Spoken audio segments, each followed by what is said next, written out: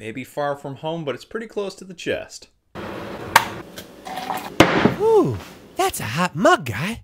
Hey guys, this is my review for Spider-Man Far From Home. Holy shit, I actually saw this around the time of when it came out. I just got back from Mexico. I do have a lot of footage and photos to show, but that's going to take some time because I did it over 4 different media platforms like an idiot. And on top of that, I have a lot of clients that I have to finish too before I go off to Quebec this Saturday, so you might not see it for a while, but you will eventually see it. Spider-Man Far From Home is actually pretty decent. I enjoyed this movie, and the one thing I want to say right off the bat is it got the humor down well, to the point where I was almost laughing every minute of the movie. And something that I really want to stress here, this movie has the consistency of humor that the Ant-Man movies have tried and failed, especially the last one, to have in both of their films. The humor in this film is just so good. It's really witty.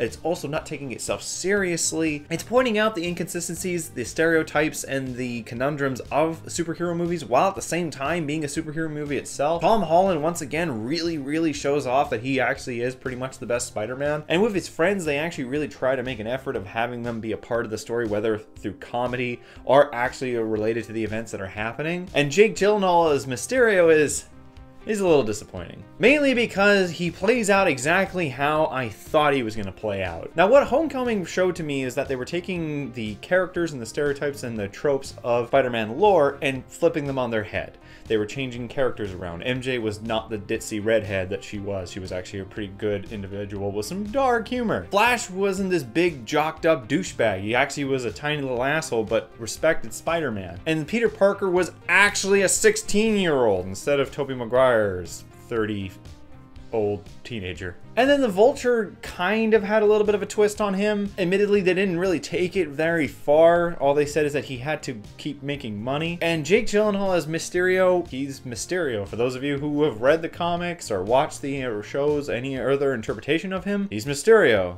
except flashier. And this whole movie tries to play itself out like a road trip film, and you could say that, except if you didn't see all of the horrible green screen. I'm amazed at how much bad green screen there is in this movie, considering it's a Marvel movie and it's got that Disney money. There are some shots that obviously had to be faked because of location and just it was so much simpler to do it that way. For instance, the scene where Nick Fury is in that room with Peter Parker and he tranks his friend, he wasn't even in the same room as him.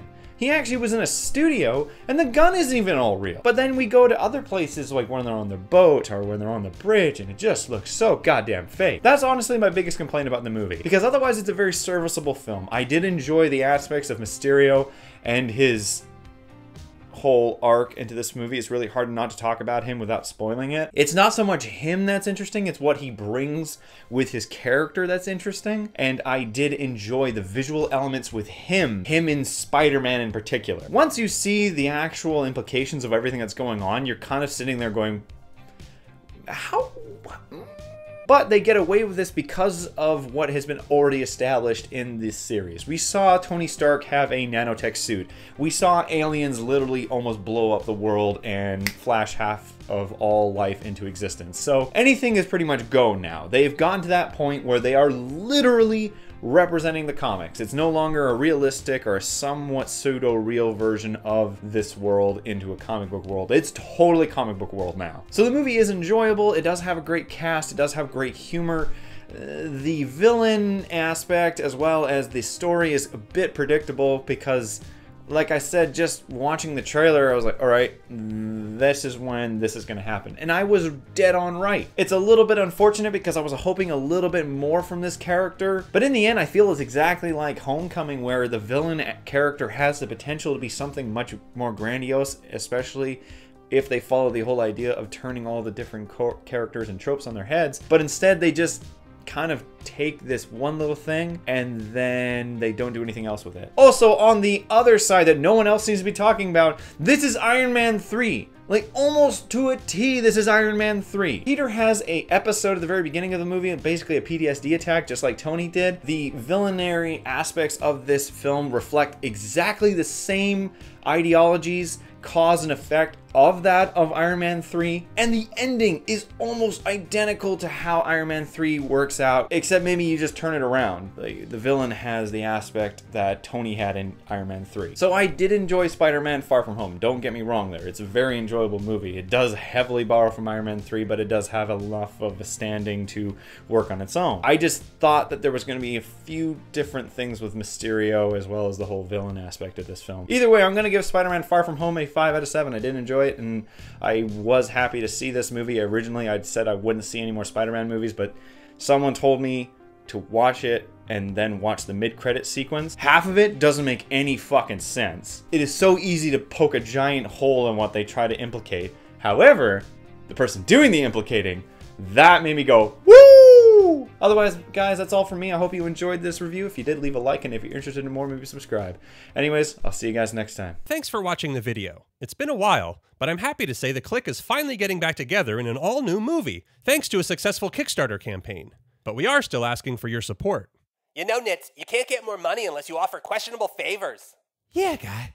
Unless, of course, those favors involve the ladies, guy. By support, I mean getting the word out, guys. Oh, well, couldn't you find a better means than this guy? All he seems to talk about is supernatural, or hold a coffee mug real awkward. Why didn't you ask a Kardashian or something? Yeah, guy. Get in with the ladies, guy. Hey, he's trying to help out. Like you've been trying with Kimmy Burton? I've seen Jabba the Hutt finish a marathon faster. Yeah, guy. You're a massive slug thing, guy. To see any and all updates about the upcoming Undergrads movie, be sure to check out and like the Bring Back Undergrads Facebook page. And with any luck, we'll see you guys soon.